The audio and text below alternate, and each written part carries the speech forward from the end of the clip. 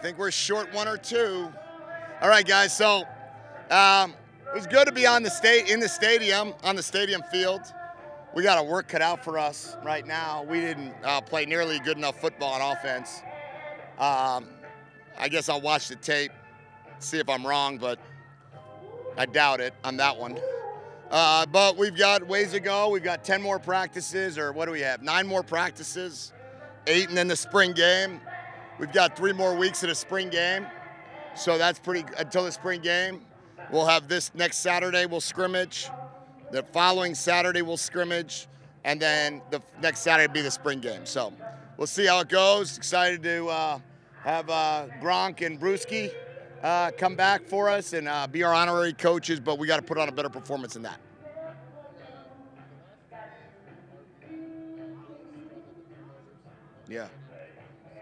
Yeah, way too many turnovers. I can't even watch it. Yeah, we got no chance to win games if we turn the ball over. So our whole program, we always say the ball is our program, and then I think we gave it away 5 or 6 times today. That doesn't give us a chance. So we have to be much better with that. Not happy about the turnovers, and until we find a quarterback that doesn't want to turn the ball over and a running back that doesn't want to put the ball on the ground, then we'll keep circling through to find out who is that guy.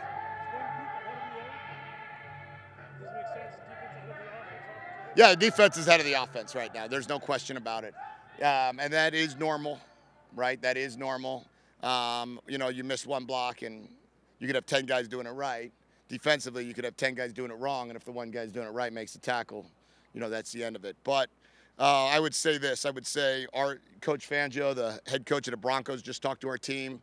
He was out at practice the whole day. He was able to just address our guys there at the end, and he talked about 3 things. He talked about assignment football, he talked about alignment, and he talked about execution and hauling butt, we'll say, running fast.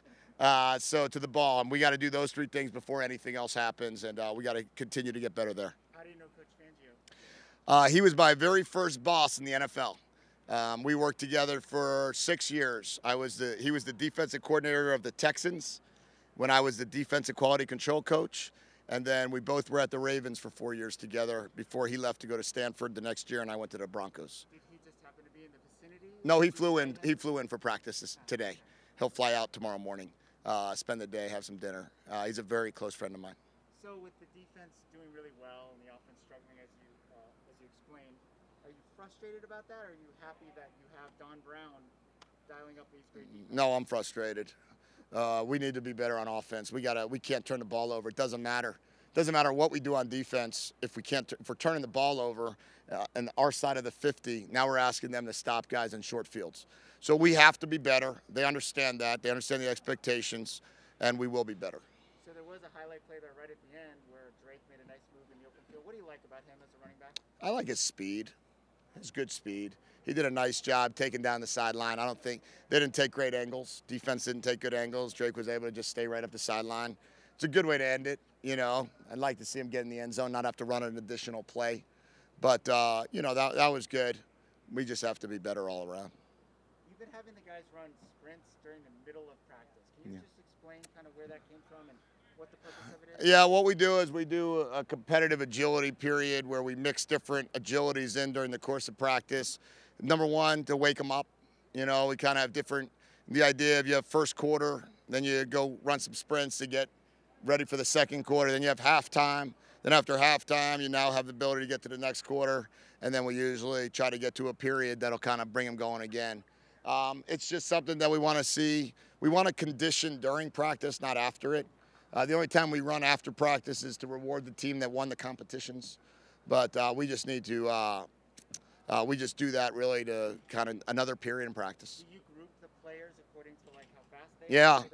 Yeah, today was speed groups. So today was, you're just ranked 1 through 90. From the fastest guy on the team to the slowest guy on the team, and 1 through 10 and 11 through 20. Then we'll do O&D agilities Tuesday, where they'll go O-line, D-line, and match up that way. Through these practices to this point, do you have a sense of what you have and what you need? Yeah, we have a good football team. Well, we just have to play better every play. What we need, I don't know that. I think that we have what we have right here is good enough to win as many games as these guys want to win. Now they have to have that mentality that they're going to go out and win them. Can I ask you about a couple guys who've been out? Just see if you can provide Yeah. update for us. Gunnar Maldonado is one, Michael Wiley, and Donovan Lai. Yeah, they all have. Sorry. They all have short-term injuries. They all should be back by next week. Sorry. Gotcha. That's okay. Where do you stand on turf versus grass? Do you have a preference, and is it a different game?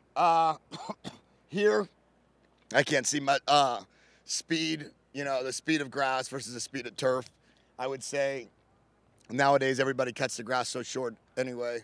We're not going to try to go long grass in bad weather and do all that other stuff that some other teams in the Northeast might do, or some teams in the Midwest might do. You know, we're trying to play fast football, so we'll try to mow it like a fairway if it was grass, and if it's turf, we'll try to play as fast as we can on it, and we'll kind of deal with that once we figure out how to get a first down.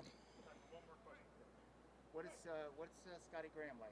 The best. He's a phenomenal human being, phenomenal leader, a great mentor to the kids. He knows what it looks like, knows what it feels like, and does a tremendous job, really, with each one of his players, and takes a personal relationship with every recruit and every player he has. Okay, thanks, guys. Have a happy Easter and have a great weekend.